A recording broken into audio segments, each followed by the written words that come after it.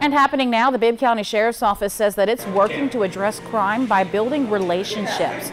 The department held its Coffee with the Cop and Clergy event this morning at the Burger King on Gray Highway.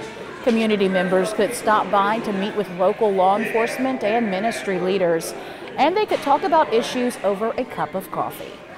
When you're building relationships, you want to be out. You want to be with the people. So being in the community, when we walk in the streets and picking up trash, that's a good way to start a conversation.